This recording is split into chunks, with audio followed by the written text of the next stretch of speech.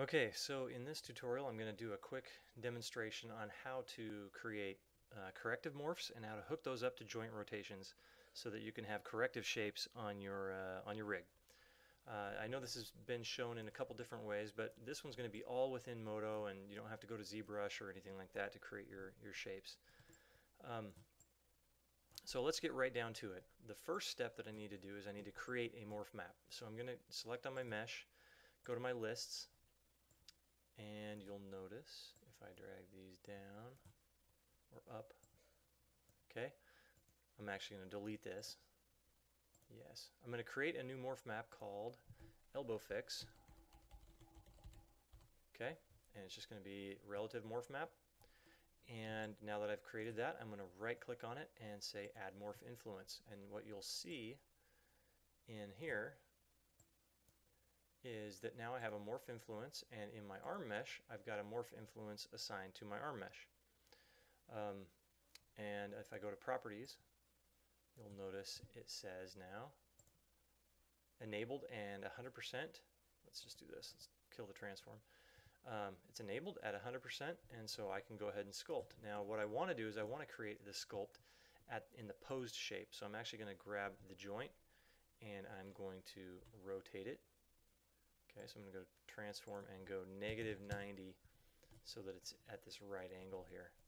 Okay, I'm going to hide this morph influence right here, and that just gets rid of that big locator.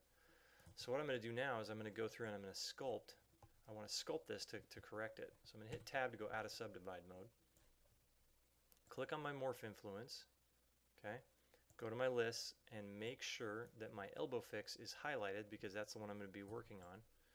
Okay, and then I'm just going to go to my sculpt tools, which are right here.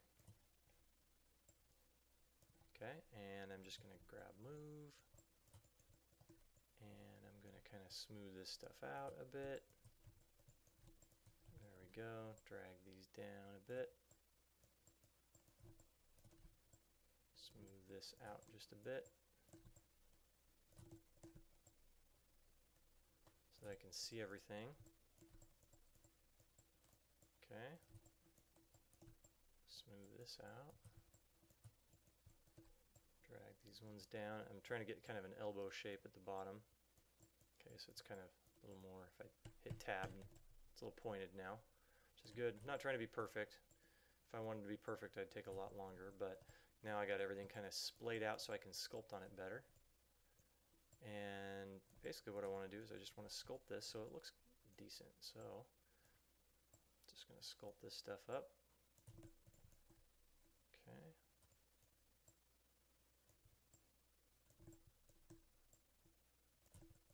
Too big.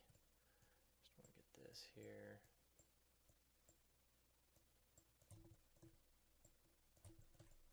Bring this one up a little bit. And then pull these together, and I can use my tangent pinch to kind of do that. Oops, I forgot this little underside here. So I'm going to grab these, pull them together a bit.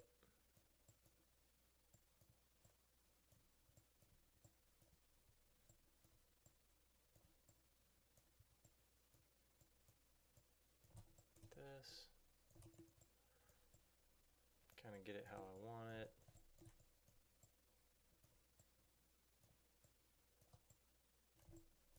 We'll use the tangent pinch to kind of just drag over it a bit, tighten that stuff up so there's a nice fold in between there.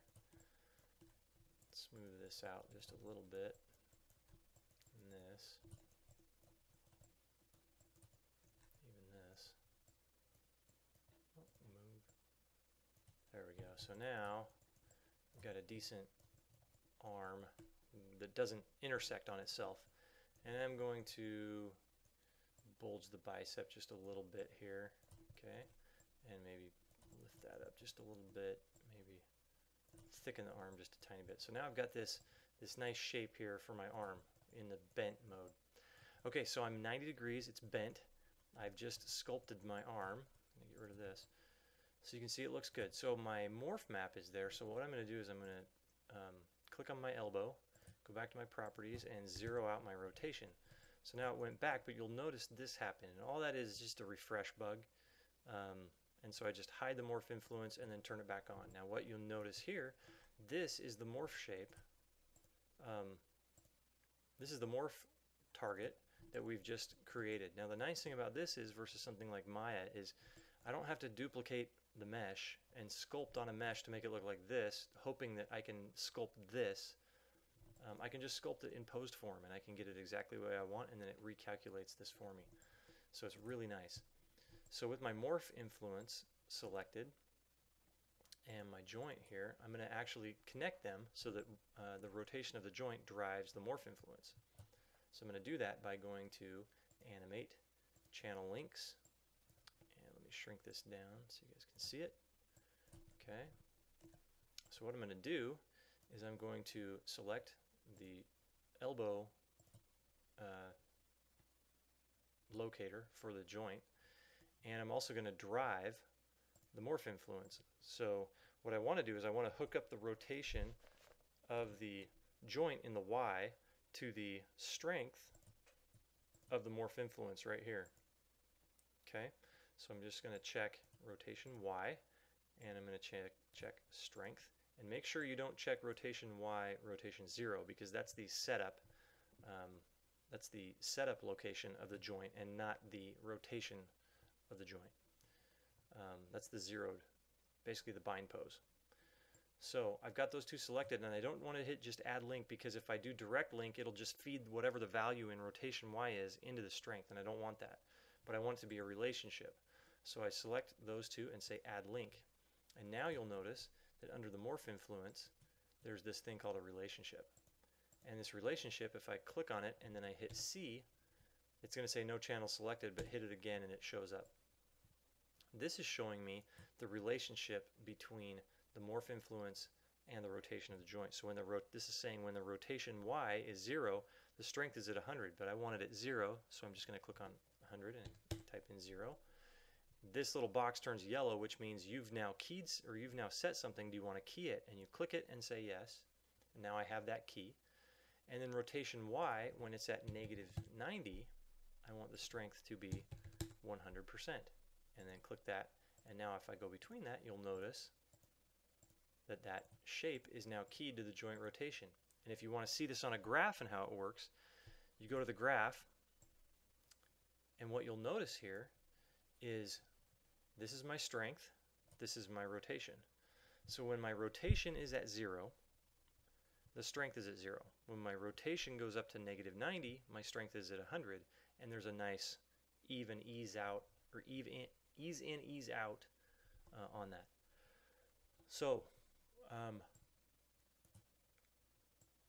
if I click and drag in this rotation, you'll notice that it moves pretty good, and then it kicks in, and then it bulges out. But the problem is that it's already doing it right here. And with an arm that thin, it's kicking in way too soon. So what I'm going to do is I'm going to pull it about there, bring up my graph editor, and then I don't want this morph kicking in until probably about -30, maybe -25. Okay, and you'll notice as I drag that, this changes, and it still looks good right there. Okay, so now it says as long as I'm within this range, don't kick in, but once I hit -25, start to kick in and then go forward. Okay, so now when I rotate it, you'll notice nothing happens, nothing happens. Now it's starting to kick in, and boom, there's the bulge, the full bulge right there. Okay, now what happens if I want to go further? Well, I only sculpted it to -90. And so if I go past -90, you'll notice on my graph editor that it's just flat. If I go back to 110 degrees, it's the same value, so it's not going to change. So what I want to do is I want to set one more keyframe at -120. And when it's -120, I want to set it at 130%. You'll notice it changed right there. I want to set the key. Now I've got 3 keys. Okay, and I'm going to switch between them. Yep, there we go. Okay,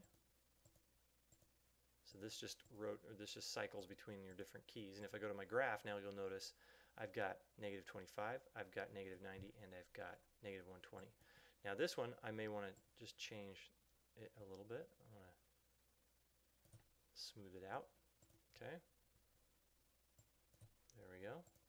So now, as I rotate between it, it kicks in, hits it at 90, and then overshoots a little bit.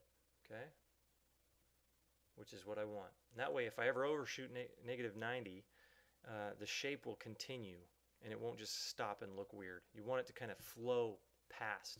So you always want to go further than you think you need to go. Okay, but that's it. Now I have my sculpt hooked up to my arm, and even though that's it for one joint, trying to do this for multiple joints, if not multiple axes for multiple joints, is going to be pretty crazy. And I hope that in the future that we can have a quick workflow for this, where you just basically right click on a bone, say create corrective shape, and it just does all this stuff for you. I mean, right now in ACS, Lucas has some really cool ways of doing it in that, but when you want to set it up manually like this, it takes a little while to do. So just to review, first, create your morph map. Second, apply it to your mesh. Then pose your skeleton for that joint. And then sculpt your mesh to make it work. Then create the channel links with a relationship, and then key it correctly. So those are basically the steps that you have to go through. So I hope this helps somebody out there who's trying to figure this out, and let me know if you have any questions. Okay, thanks.